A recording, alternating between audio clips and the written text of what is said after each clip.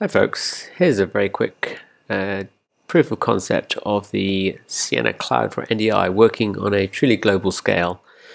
What you're looking at here is a computer that's in Australia.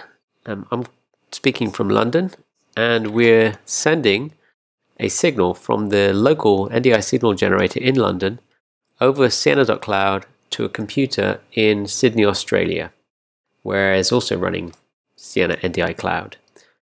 Right here, and you can see us talking to, that's the connection we have in place. And what we're doing in Sydney is we're using the Sienna NDI Processing Engine to take the signal which is coming from London, put it into a quad multi-viewer and produce a new multi-viewer output that we can see right here. Okay, that's in Sydney, and we're basically pulling that back to London so we can look at both the signals in London. So this is the one that is actually local in London, and this is the one that we're pulling back from Sydney. And as you can see, there is a time difference, which isn't surprising considering it's gone all the way from London to Sydney through a processing engine and back again. And in fact, the offset is about 2.5 seconds round trip, so it's just over a second in each direction. So basically, Sydney's receiving the London feed in just over a second, and they're processing it, and we're receiving a feed back from Sydney in just over a second. And as you can see, it's running at full frame rate, very smooth, everything's working perfectly. And we can just change the pattern just to prove that it is live. So this is in London. The London monitor is on the left. This is the return feed from Sydney having been processed through the multi-viewer.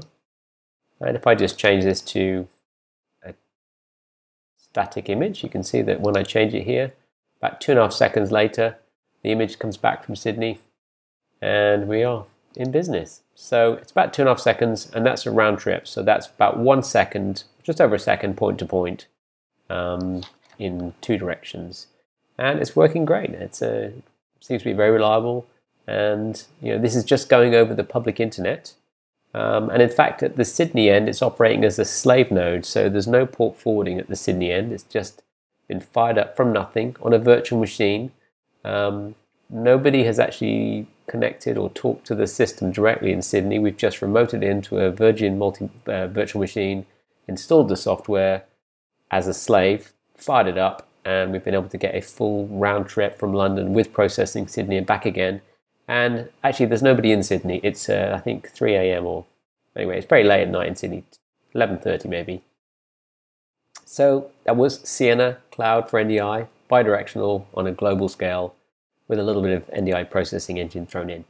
Thanks for watching. Bye-bye.